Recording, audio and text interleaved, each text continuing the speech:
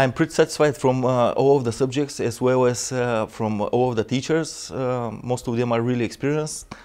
We have teachers who are working at JP Morgan, Goldman Sachs, KPMG and other big financial institutions.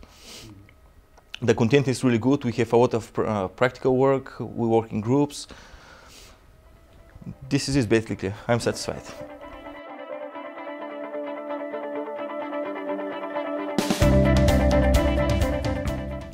I would like to work in the portfolio management industry, but I think I should start from investment banking as financial analyst. Constructing portfolios, share tradings, and analyzing the market also.